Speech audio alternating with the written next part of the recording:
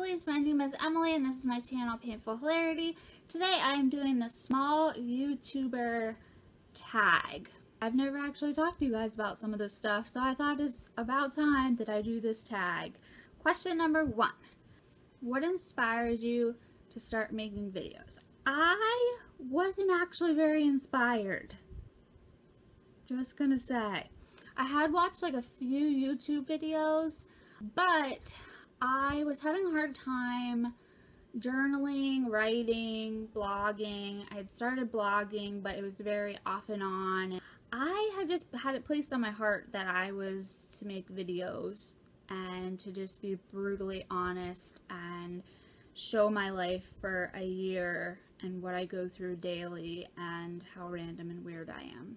And I just felt like it was put on my heart for God to just move through people's lives, to make people feel not lonely, and that's what inspired me initially. It ended up being way more for me than I ever thought it would be. I really didn't want to make videos, or especially not daily videos where like I look a hot mess and I'm like, I think I've cried, I've been sick, I've had my face all swollen. Like, not many people want to do that. Next question is, how long have you been on YouTube and do you have any other channels? I have been on YouTube for a year and 2 months because I started a project called My Life with Chronic Pain beginning of 2014, the first year, and I did 365 plus videos that entire year where I vlogged every single day of my life with a chronic illness. Do I have any other channels? I have one that's just my name. I didn't ever place any videos or actually really know what I was doing until I placed that very first video that was on the day before I started, kind of explaining what I was doing. So I don't know how I made it through that. Question 3. Where do you see yourself in 5 years on YouTube?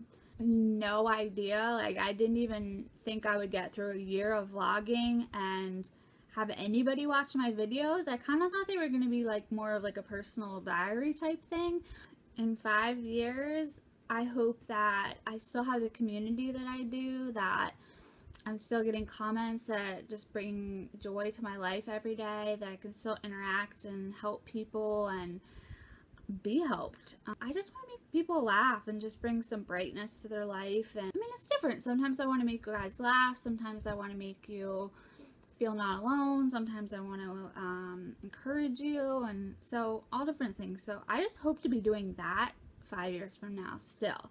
I don't think I would want anything to change because I just think that's enough, and I think that's really cool. Number 4. What message are you trying to get across to your videos? There are some videos I do where I have a clear message, but for the most part, I honestly do my life with chronic pain. So some days it will be talking about how much pain or how sick I feel that day, and that's all I talk about. And there are other days where I want to talk about makeup, and the next day I might want to talk about movies. But in each specific video, I do have kind of the same message, which is you're not alone. You have people that are here to support you and listen to you. Most of the time I want to make you guys laugh and bring some lightness to your day, or just even a distraction if you guys are having a really bad pain day and I can ramble on for 20 minutes and make you guys happy. That is a good day for me. It's just funny little things too, like Bella always usually makes a little bit. You guys noticing things like that I don't even notice because I'm so used to, and reminding you of the animals that you have, or I don't know, it's things that I don't even intend to connect, and it does, and it's just really cool. So 5. Do people from school find your channel? Well, I don't know what school it would be, but actually when I first started this channel, that's all I thought were gonna be who watched my videos was Facebook, like people on my Facebook. I don't think really that many people that I know in real life watch my videos. It'd be like 10 views, and that would be like 10 of my friends. It ended up being a whole bunch of other people that reached out to. Some of my friends catch them here and there, and that's really cool. But I think my favorite ones are when I can grab one of my friends and have them be in one of my videos. The last one, what does your username mean? Okay, so my username is Painful Hilarity. A lot of people don't know how to say that. The reason I chose that name, and it's originally from my blog, and the kind of way that I deal with my illness and deal with life and my family deals with life is we use a lot of humor. A lot of situations when you're chronically ill, I mean, you just have to laugh at them. I mean, they're so ridiculous. It's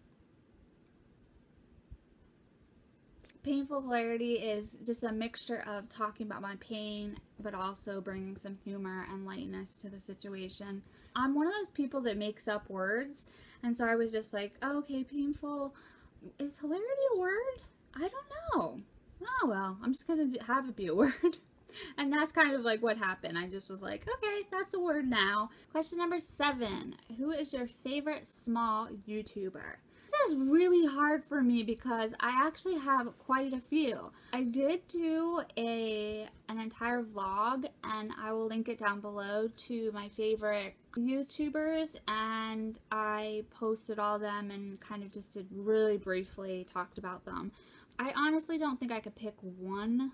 Definitely Jennifer H. for General Health, Lori Fikes Likes, Lily Yu, Leanne, Julie, she's been posting recently again. Gosh, it's so hard. I have so many.